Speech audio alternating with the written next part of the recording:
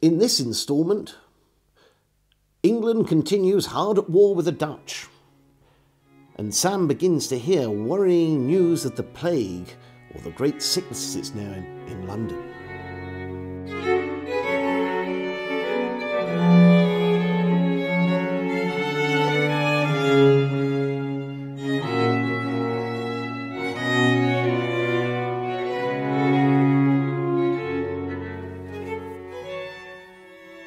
Hello and welcome.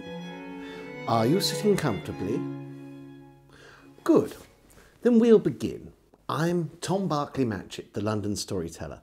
I share the stories of the people, places and personalities that have made London the finest city on earth. I'm currently sharing instalments from Samuel Pepys's diary from the year 1665, an era with many parallels to our own. Now, please settle in and we'll begin. The 15th of May, 1665. And so home, and after dinner to the King's Playhouse, all alone, and saw Love's Mistress. Some pretty things, and good variety in it, but no or little fancy in it. Thence the Duke of Albemarle to give him an account of my day's works, where he showed me letters from Sir George Downing of 4 days' date, that the Dutch are come out and joined, well-mannered and resolved to board our best ships, and fight for certain they will. Thence to the Swan at Herbert's, and there the company of Sarah a little while, and so away, and called at the Harp and Ball, where the maid, Mary, is very formosa. But, Lord, to see in what readiness I am upon the expiring of my vows this day, to begin to run into all my pleasures, and neglect business. Thence home, and being sleepy, to bed. The 22nd of May, 1665. Up and down to the ships, which now are hindered from going to the fleet, to our great sorrow and shame, with the provisions the wind being against them. So to the Duke of Albemarle, and thence down by water to Deptford, it being Trinity Monday, and so the day of choosing the master of Trinity House for the next year, where, to my great content, I find that contrary to the practice and design of Sir William Batten to break the rule, and custom of the company in choosing their masters by succession, he would have it brought in Sir William Ryder or Sir William Penn over the head of Hurleston, who is a knave too, besides, I believe. The younger brothers did all oppose it against the elder, and with great heat did carry it for Hurleston, which I know will vex him to the heart. Thence the election being over to church, where an idle sermon from that conceited fellow, Dr. Britton, saving his advice to unity and laying aside all envy and enmity among them, was very apposite. Thence walked to Redriff, and so to the Trinity House, and a great dinner, as is usual, and so to my office, where busy all the afternoon till late, and then home to bed, being much troubled in my mind for several things. First, for the condition of the fleet for lack of provisions. The blame this office lies under, and the shame that they deserve to have brought upon them for the ships, not being gone out of the river. And then for my business of Tangier, which is not settled, and lastly, for fear that I am not observed to have attended office business of late as much as I ought to do. Though there hath been nothing but my attendance on Tangier, that hath occasioned my absence, and that of late not much. The 24th of May, 1665. Up by 4 o'clock in the morning, and with William Hewer there till 12 without intermission, putting some papers in order, thence to the coffee house with Creed, where I have not been a great while, where all the news is of the Dutch being gone out, and of the plague, growing upon us in this town and remedies against it, some saying one thing, some another. The 28th of May, 1665. Lord's Day.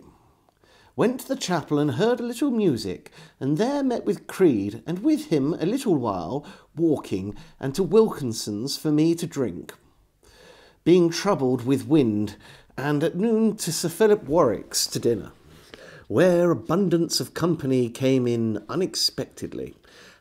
And here I saw one pretty piece of household stuff, as the company increaseth, to put a larger leaf upon an oval table. After dinner, much good discourse with Sir Philip, who I think, a most pious good man, and a professor of philosophical manner of life and principles, like Epictetus, whom he cites in many things. Thence to my lady's sandwiches, where, to my shame, I had not been a great while before. Hereupon my telling her a story of my Lord Rochester's running away on Friday last with Mrs. Mallet, the great beauty and fortune of the West, who had supped at Whitehall with Mrs. Stewart, and was going home to her lodgings with her grandfather, my Lord Halley, by coach, and was at Charing Cross seized on by both horse and footman, and forcibly taken from him, and put into the coach with 6 horses and 2 women provided to receive her, and carried away.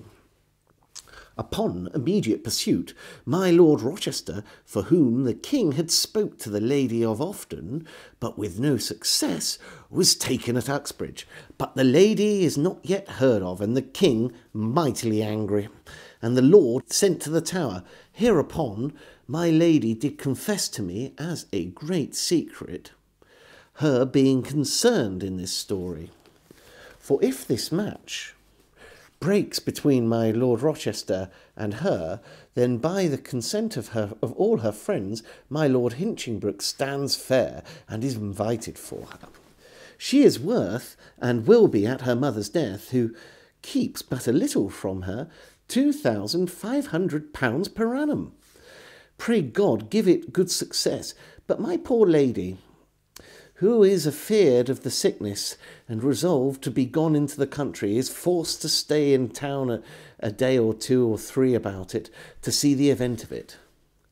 Thence home, and to see my Lady Pen, where my wife and I show in a fine rarity of fishes kept in a glass water, that will live so forever, and finely marked they are, being foreign. So to supper at home, and to bed. The 29th of May, 1665.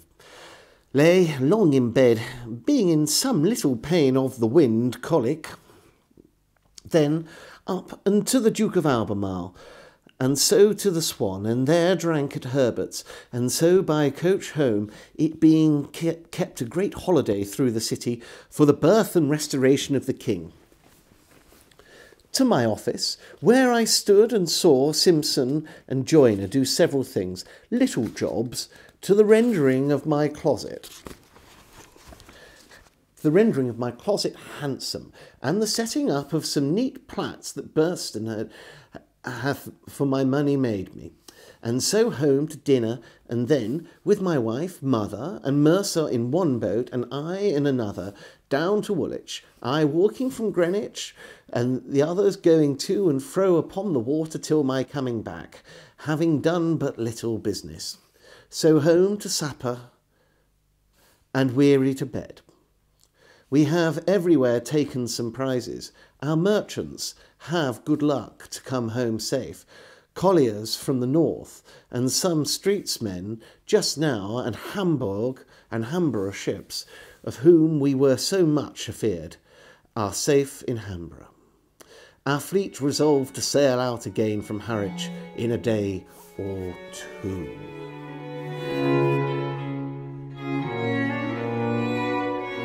I hope you've enjoyed watching this video. Please don't forget to add your comments, like and subscribe. Cheerio!